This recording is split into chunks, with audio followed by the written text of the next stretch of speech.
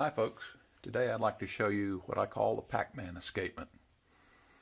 The pallets on this escapement are rollers with a notch cut in them so they look like Pac-Man, and the weight of the rollers causes them to fall into the proper engagement. The right one has a little weight added into it. As you notice, it's sitting a little biased toward the left, and the left one just is hanging naturally. Let me start the escapement so you can see it run.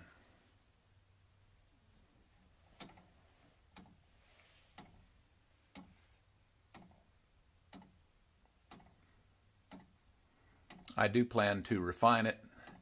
The pinwheel has some irregularities in it. You can hear the beat. Doesn't remain very consistent in some places on the pinwheel, but I think we can correct that. Also, the pins don't have to be small like this. They could be, quite sizable, and it would work actually probably even better because of more bearing surface. This is kind of sort of like a grasshopper, though the geometry is nothing like what Harrison would have recommended. But still, the rolling pallets eliminate the sliding forces in a conventional recoil or deadbeat escapement. This escapement is recoil. Whenever the entrance pallet contacts, the exit pallet releases, and vice versa. And I found out, actually, that this thing will run backwards. With the pinwheel running in the opposite direction, the pins actually push the pallets into engagement. So it'll work either way. One thing that it does not do that a grasshopper escapement does is it will not run through. So if I stop this, it will lock.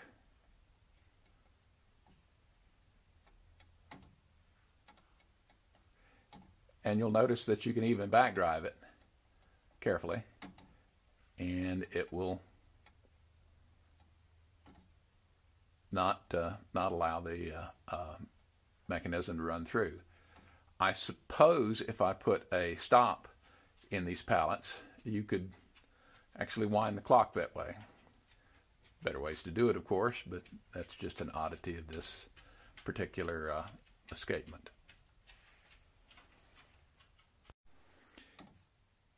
Here I've zoomed in a little bit so you can see the pallets actually working.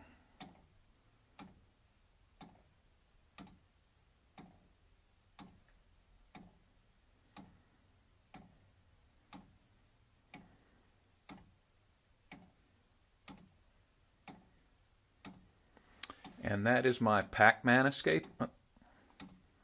I hope you enjoyed it.